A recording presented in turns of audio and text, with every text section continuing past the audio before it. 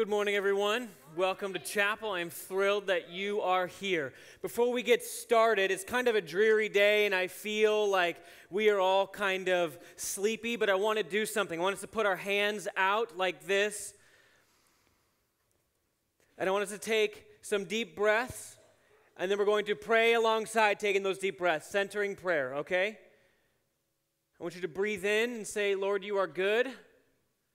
To yourself, to yourself. Don't out loud. That will ruin the moment. Internally, say, Lord, you are good, and on exhale, and I love you, okay?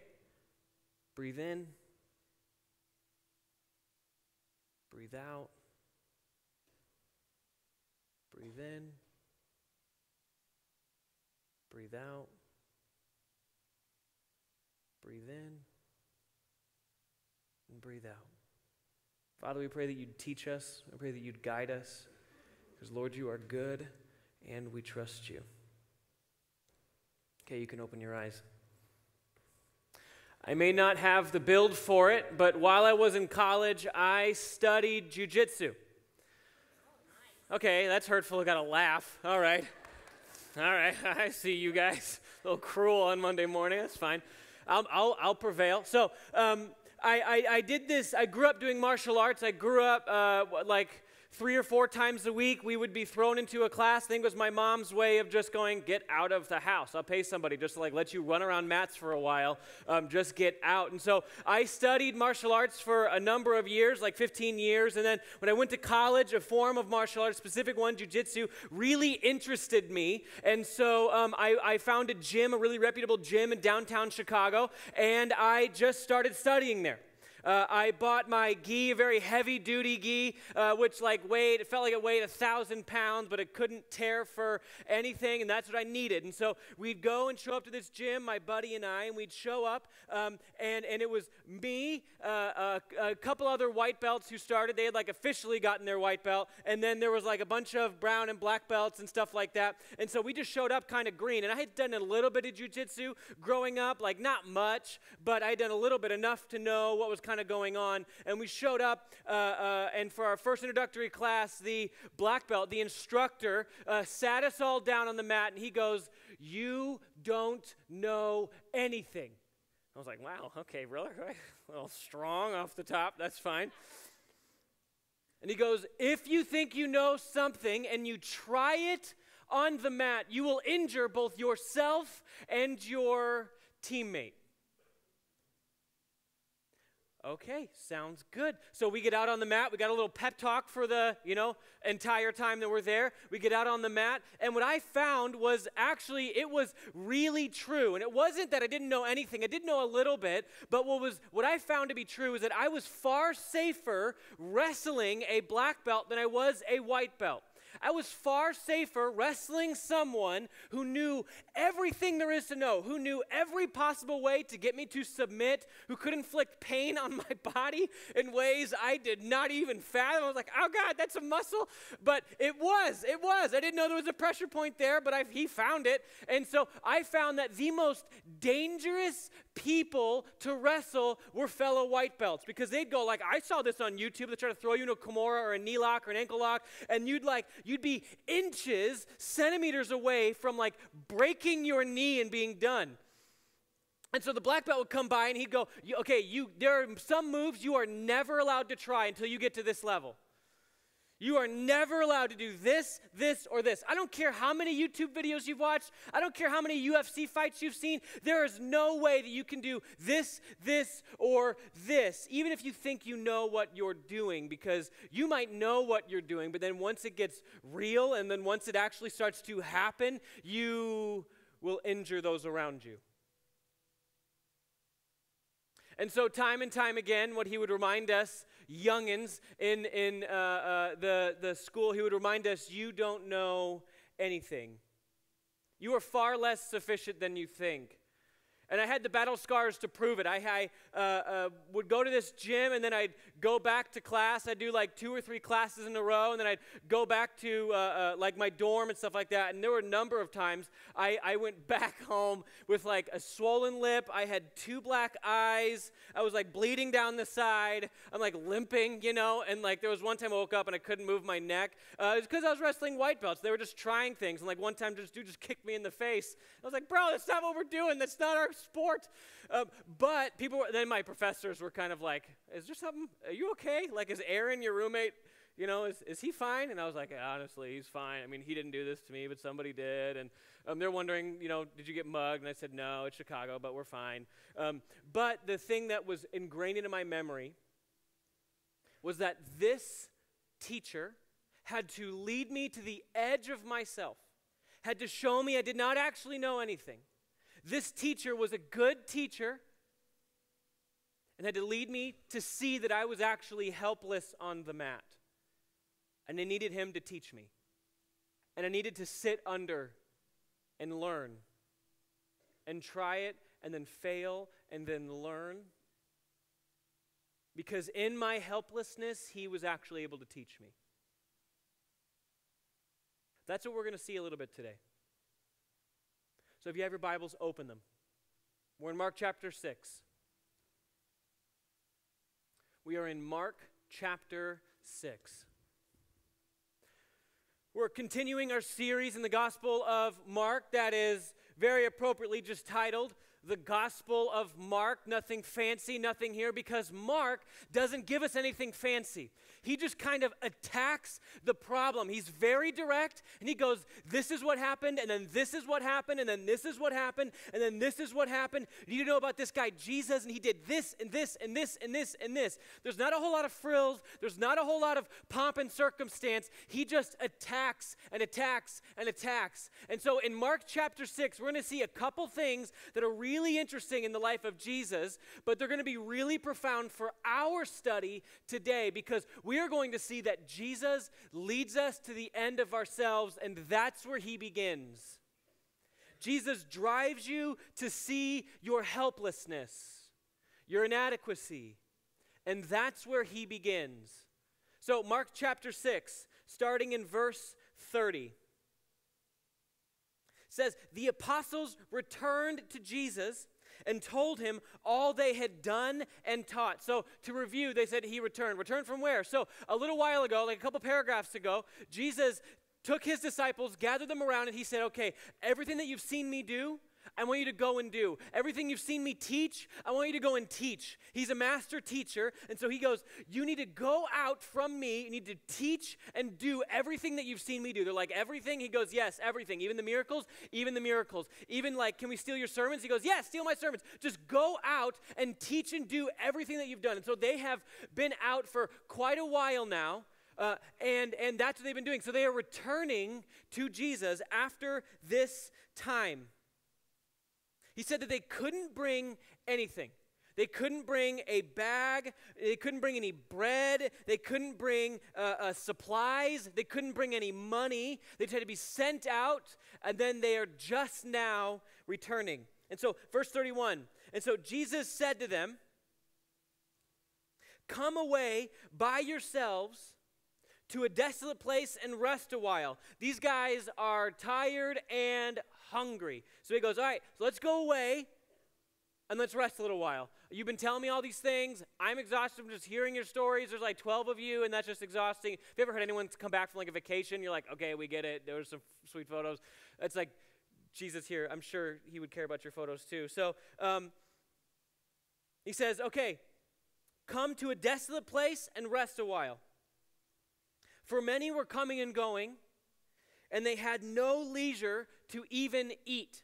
So they're sitting around at a table, right? They're sitting down, and Jesus is like, okay, tell me your stories. And they're like, okay, wow, we're super tired. And people keep coming up. This text is painting a picture of people consistently coming up to Jesus, coming up to the disciples, and like bothering them in the middle of their meal. And so he goes, okay, we don't have time to even eat right now. We don't have the ability to even eat right now. Let's go someplace and rest. Verse 32. And they went away in the boat to a desolate place by themselves.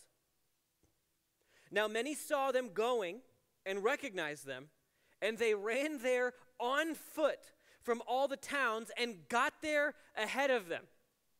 So they get into a boat, and they're like rowing to the other side of the lake, and some people are going like, hey, Jesus is getting into the boat. And he's like, yes, to leave you. And they're like, okay, we're going to just marathon man this mess to the other side. And so Jesus gets there, shows up, and he's like, ugh.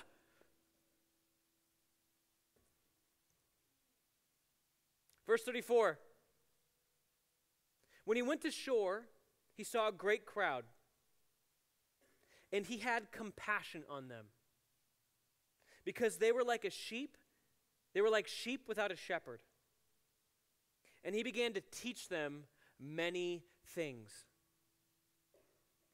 So I want us to notice a little something here about what this text is driving at. So Jesus gathers the disciples together. The disciples start telling their stories. People are consistently coming up and saying, hey, can we talk to you? And he's like, okay, we need to get away in order to actually meet, in order to have a meal, in order to talk about what you did, in order to debrief your time. And so they get into a boat to get away from the crowds, and they go and they leave to go somewhere else. People run around to the other side of the lake to meet him there, so that when they finally arrive, Jesus steps off, and there's like this huge crowd waiting for him. And what's his response? If it was me, I know my response would be very different. What's his response? His response is compassion. His response is compassion. It's a peculiar Greek word. It's the Greek word splachizomai. And so it's kind of like he was moved in his bowels. He was moved into the seat of affections. You're like, bowels? Yes, honestly, that's literally what it is. It's like bowels, like, okay, yeah. Jesus had bowels. Okay, let's get over that. So he was moved into the seat of his emotions. And there's two movements here. One, he noticed the issue and he was moved. And two, he was moved to the point of action. And so here is part of what I want us to drive home during our short time this morning. One, is your picture of Jesus one of a compassionate one? Or do you assume Jesus is a lot like you, and when you're bugging him, he's kind of annoyed? That when you think he's trying to get away and he steps foot on land and you're like there like, hi, Jesus. That he's like, oh God, would she just leave me alone? Is your picture of Jesus one of compassion? I think we know, like, intuitively, we're like, yeah, that's how Jesus is supposed to operate. Like, we get, like, okay, he's the nice, docile one, right? Like, we don't really understand what compassion really means. And so when we come to Jesus, we have these dual thoughts. We're like, you're supposed to be compassionate, but I'm expecting you to, like, divinely hit me kind of a thing. You're supposed to be compassionate, but I'm expecting you to give me a whole host of shame. You're supposed to be compassionate, but I'm expecting to have to bear your anger. You're supposed to be compassionate, but the fear that I feel is real, and it's not going to go away. You don't want it to go away because of something. Is your picture of Jesus compassionate? I'd say by the way that we engage each other on social media, we believe our Jesus is very angry, and we believe our Jesus is very antagonistic, and we believe our Jesus does not actually care about people. He only cares about issues. He is only driven by fear. He is not driven by any kind of compassion. If there's anything that I saw in the last week, there was a major Senate hearing, right? If there's anything that I saw in the last week, it's that some people would show up on social media and they'd say something very, very strong. And then the other side would say something very, very strong. And then that side would say something even stronger. Then the other side would say something even stronger. And then the issue is neither of these people are actually talking. They're not actually talking towards each other. They're looking back at their followers and they're saying, oh yeah, this thing. They say this very, very strong thing. And they're only saying it so that their followers go, oh my gosh, you're so brave. Oh my gosh, why are you saying this thing? Of course you're brave. You're only saying it to the people who like you. Then if somebody does say something against you on your social media, you're like, oh, this is persecution. I knew this would come. I knew that there was the ignorant, dumb people on my Facebook. I should just get off. You're being all melodramatic, and you're just going, okay, I don't really want to be around here if you're not going to listen. There were some devastating things said in the last week alone. But if you weren't listening to the other side, if you weren't listening to even your people, if you weren't listening at all, if you were just listening to refute, not listening to understand, you're part of the problem. And it probably shows you don't believe your Jesus is compassionate. It probably shows that you believe your Jesus is a warrior to charge into battle, to just vanquish your foes because you've identified them as your foes, when actually they are people that Jesus desperately loves and pursues and cares about. It doesn't mean that we just overlook issues. It doesn't mean that we just not have this discussion, but it might mean that Jesus loves them far more than you think they do, than you think that he does. And your anger and your vitriol and your attacks and your persecution complex that you have actually betrays you do not believe that Jesus is compassionate to other people, which probably means you don't believe he's compassionate towards you.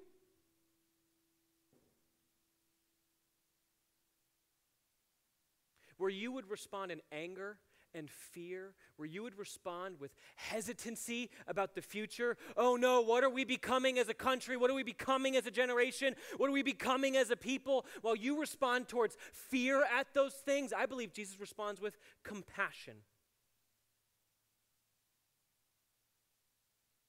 And that should probably affect the way that we engage on social media, you think?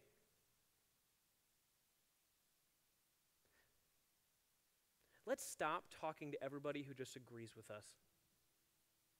You want to know why? You want to know why? How does that make you better, number one?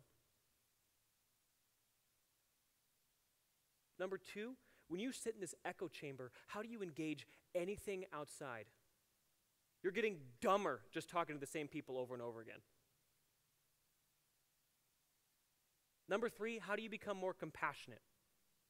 How do you become more loving? Yeah, but they're the ones who aren't loving. Stop pointing the finger. You're part of the problem.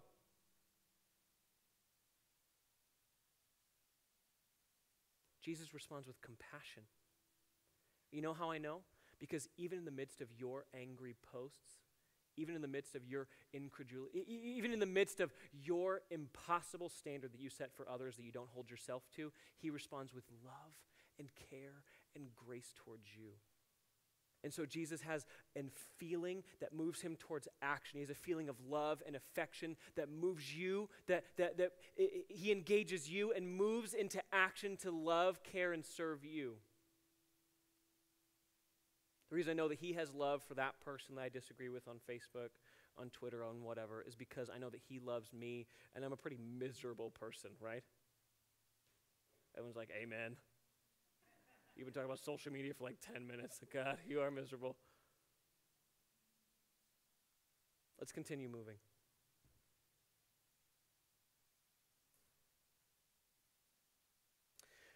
What are we on, 35? Verse 35. And when it grew late, his disciples came to him and said, "This is a desolate place and the hour is late. Send them away to go to the surrounding countryside and villages and buy themselves something to eat." And you probably see a couple different things happening here. The disciples are tired. They haven't gotten a break. So while Jesus is teaching these masses that he has compassion on, they're probably looking at their watches waiting for like the Lord Jesus to get done. Like, this is kind of a long sermon, Jesus. Like, they're all someone's getting tired here. Someone's getting hungry. So you should probably let them go to the surrounding like countrysides and all that stuff. Let them buy food because, we're fine, but you need to let them go because they, just please be quiet kind of a thing. But then Jesus answered them, verse 37. Jesus answered them, "You give them something to eat." And in the language, you don't have to like do a whole ton of work here to see the emphasis on you. You give them something to eat. You give them something to eat. And they said to him, well, shall we go and buy 200 denarii worth of bread and give it to them to eat? Now, this is actually really sarcastic. This is like the most disrespectful and sarcastic that you see the disciples be towards Jesus, really any of the Gospels. And there's no other moment like this in any of the other Gospels that are recorded. And so they're like, okay, am I supposed to take 200 days' wages? Denarii is a day's wage. Am I supposed to take 200 days' wages and just go out and just buy a bunch of bread? Do you see the sarcasm here? Let me show you. Jesus had just told them to take no money and go and preach the gospel and come back. And so they don't have any money. So they're like, Jesus goes, you feed them. You get them something to eat. And they're like, well, do I have 40 grand? Did I remember bringing 40? Andrew, you got 40,000? Peter? Where did you put? Are you just going to pull out like a stack of cash? Like, oh yeah, I have my $40,000 here. Sorry, I forgot about it. I took it with me. Didn't even think about it. Nah, my bad, Jesus. He goes, you give them something to eat. They respond very sarcastically. Jesus, they're hungry. Okay, you feed them. No. For real. I mean, they're hungry. Yeah. You feed them. And he said to them, how many loaves do you have? Go and see. I love that he tells them to go check. It's, again, another really interesting moment in this gospel because they're probably like, there's not enough for them. I know that, Jesus. I didn't just like have 40 grand worth of food sitting in like the boat that we just happened to look over. And he goes, go and see how much you actually have. And so they come back and they said, we have 5 loaves and we have 2 fish, which isn't enough for 12 grown men, right? They go like, we don't have enough food for us, Jesus. And then he says, anyway, go and see.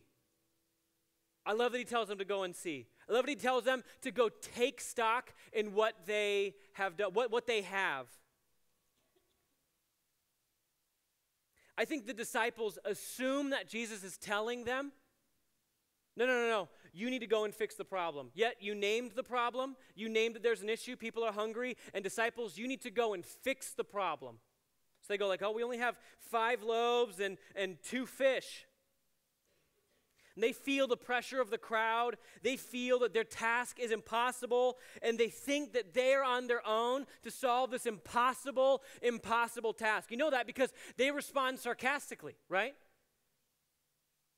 But Jesus is doing something really interesting here. He's frustrating them in the same way that he frustrates us. He's showing them that they are absolutely helpless. He is bringing them to the edge of themselves. They just came off of like a killer teaching circuit. They just came off of like packed stadiums, packed crowds, people saying their name kind of a thing. They were healing people and their egos are getting pretty big. And all of a sudden they show up, they go, hey, Jesus, they're hungry. Jesus goes, you feed them. They go like, with what? How am I going to feed them? And he goes, you feed these people. And they go, we can't feed these people. We have 5 loaves and 2 fish. And Jesus goes, exactly.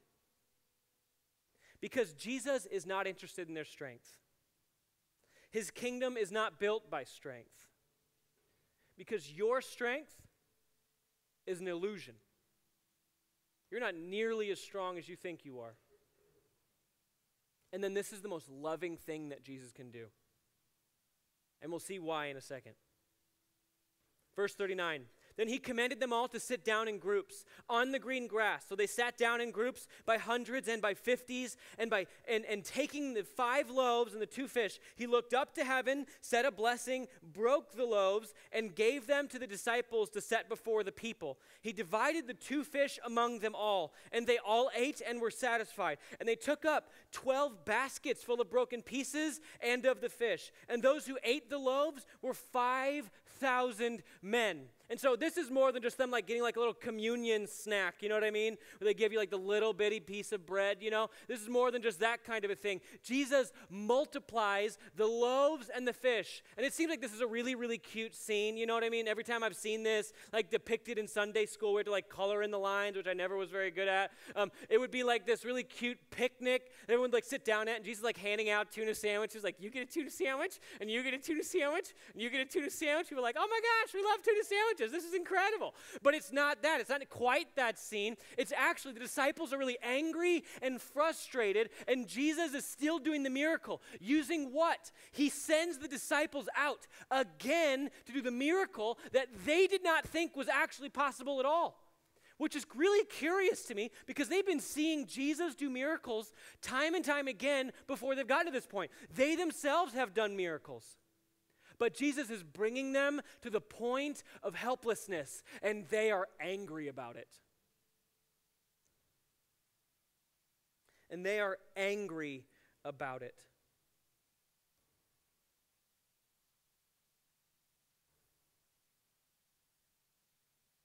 Let's continue, verse 45.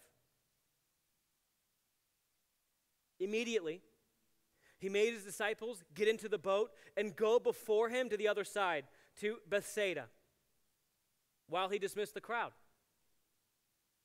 And after he had taken leave of them, he went up on the mountain to pray. And when evening came, the boat was out on sea, and he was alone on land.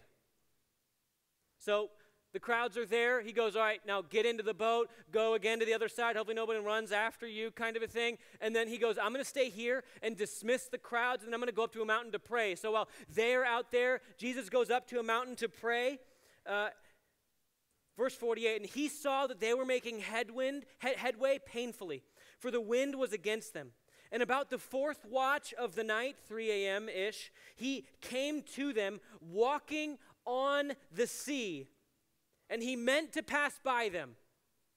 That evokes language, but just as a side note, that evokes language from the Moses story where God passed by Moses. It's not like Jesus was like watching them in the boat and he's just like, hey guys, yeah, I'm going to go over here now. That wasn't that kind of a thing. He meant to show them something. He meant to show them something. Verse 49, but when they saw him walking on the sea, they thought it was a ghost and cried out. For they all saw him and were terrified. But immediately he spoke to them and said, take heart, it is I. Or, translated differently, I am. Do not be afraid. And he got into the boat with them, and the wind ceased. Now pay attention. And they were utterly astounded. For they did not understand the loaves, but their hearts were hardened. They were utterly astounded. For they did not understand about the loaves, but their hearts were hardened.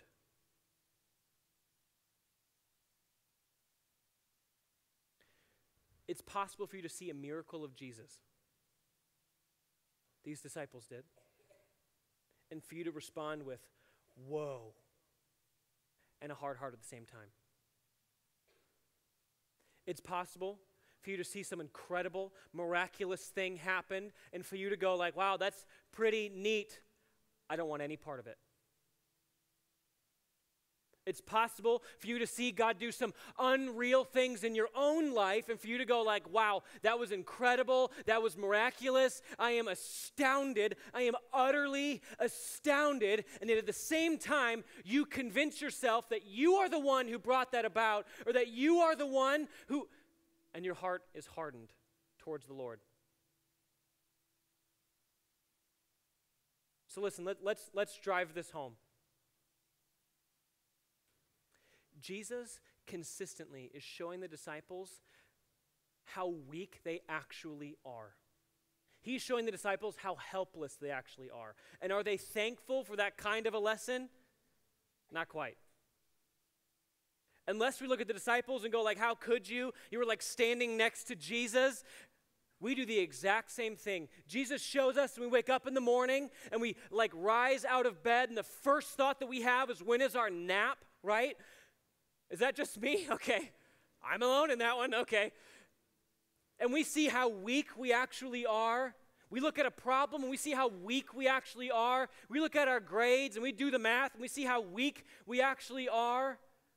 We feel our frailty, our insecurity. We feel the weight of the world. We feel that we cannot fix our friendships, our families, our grades. Our car keeps breaking down. Our bills never get paid. And we look and we see how weak we actually are. You know how we respond? We respond with hard hearts. We're just going to grit it out. We're just going to keep moving forward. If the Lord won't give this to me, I am going to make it happen.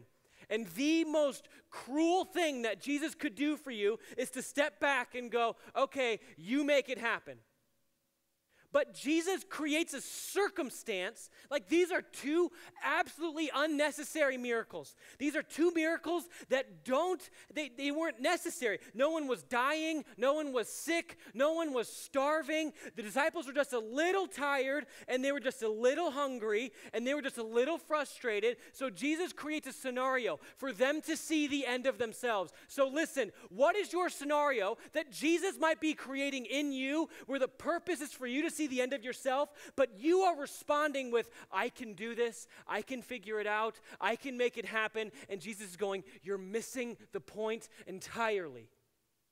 You are seeing me work miraculously in your life, and you are missing the point entirely.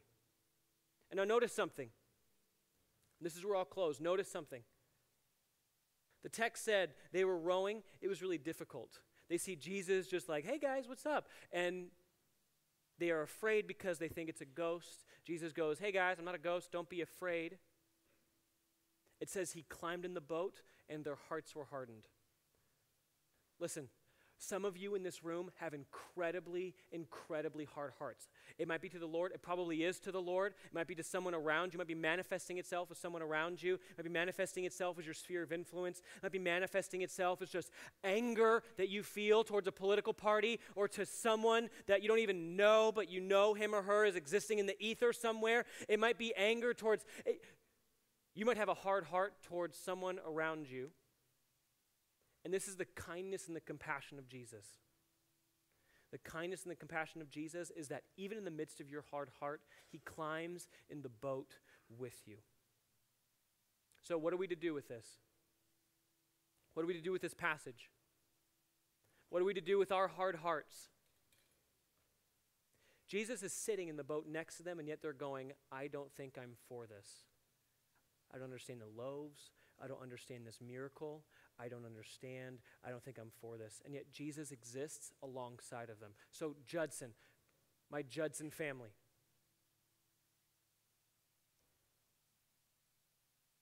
Jesus loves you to the point that even if you have a hard heart towards him, even if you have an off Monday, even as you have hardships, even as you respond negatively, even as you are in the middle of your relationships and you are being kind of a tool, Jesus climbs in the boat with you to speak compassion and love and grace to you. He has not given up on you. He sits with you. So may we as a community, may we know that our God is compassionate. May we know it is grace that Jesus leads us to the end of ourselves, that Jesus leads us and exposes our helplessness.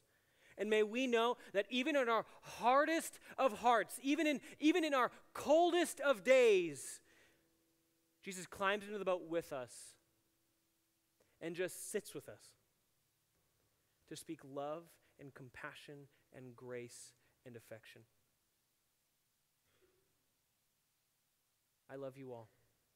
You are dismissed.